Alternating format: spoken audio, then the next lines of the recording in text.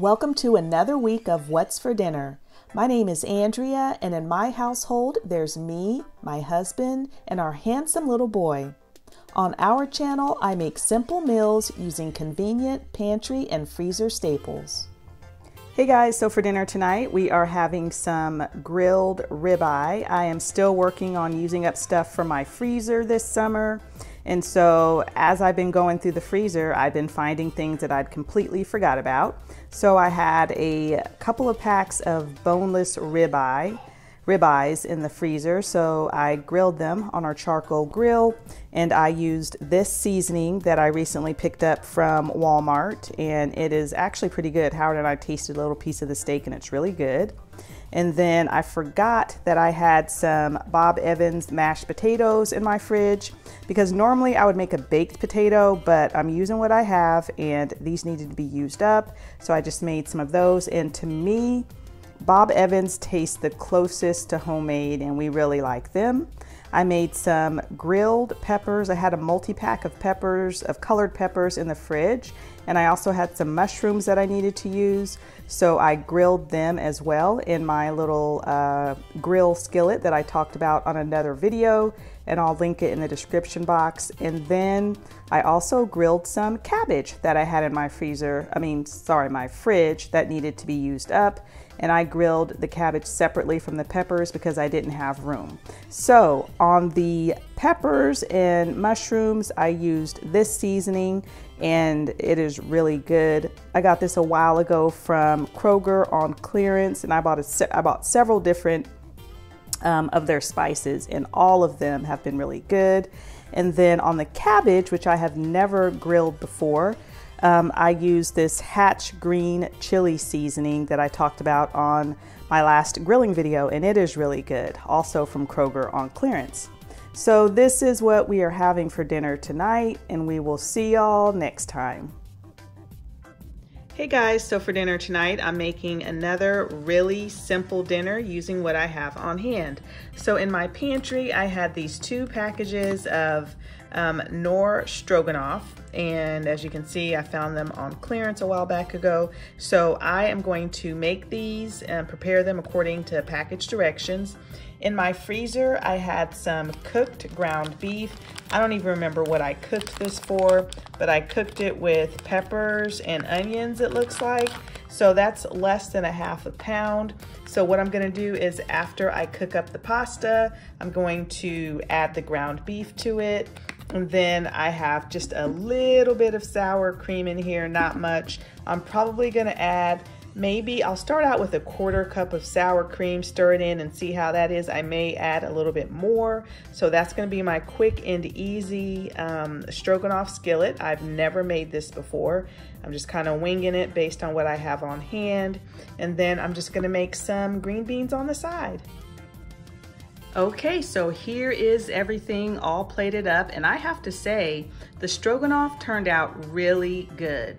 I ended up adding just a smidge more salt to it, and then once I removed the pasta and beef from the burner, I then added in my sour cream. So I ended up adding about 1/3 of a cup, not 1/4 of a cup, but it is really very good. I would definitely make this again on purpose next time, meaning I would go to the store and buy the pasta sides just to make this dish. It turned out really well. Here are my green beans, and then in the spirit of trying to use up what we have, I had some leftover hot dog buns that I needed to use.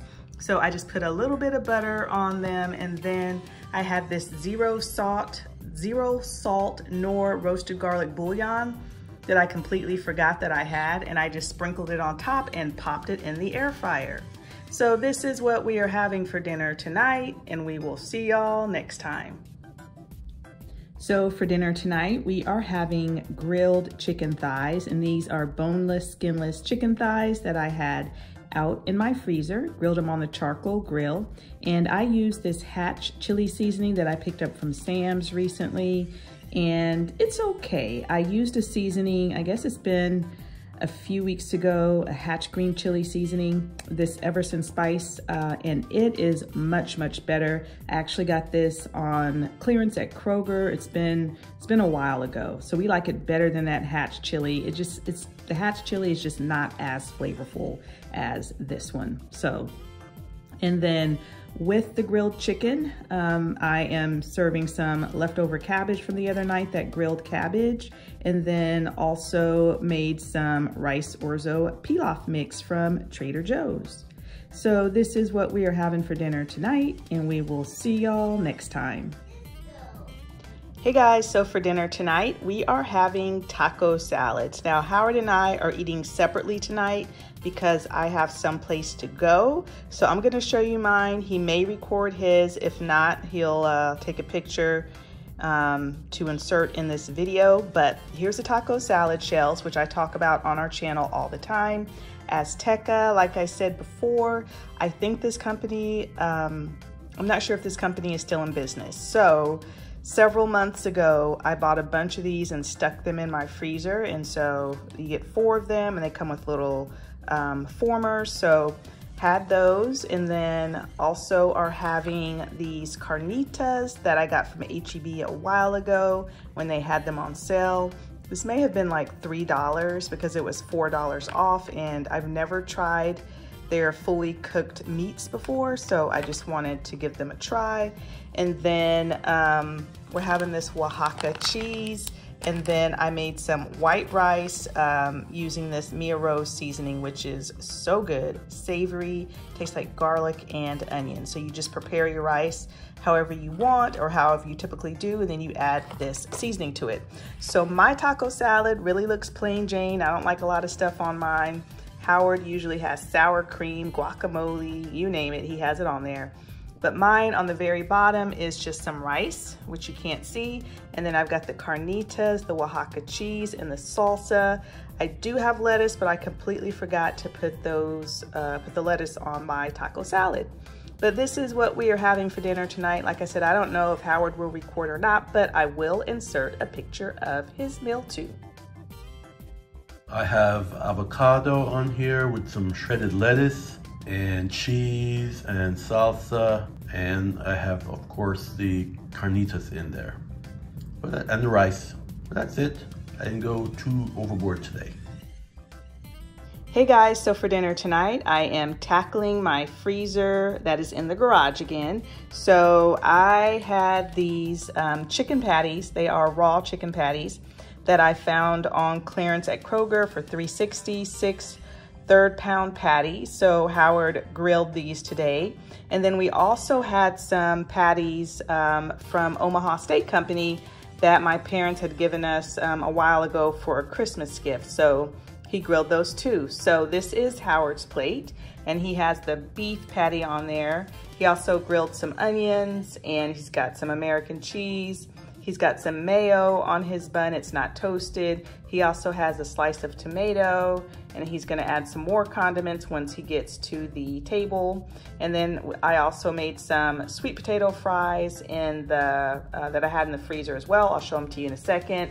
This is my plate. Howard grilled my bun for me. I've got the sweet potato fries.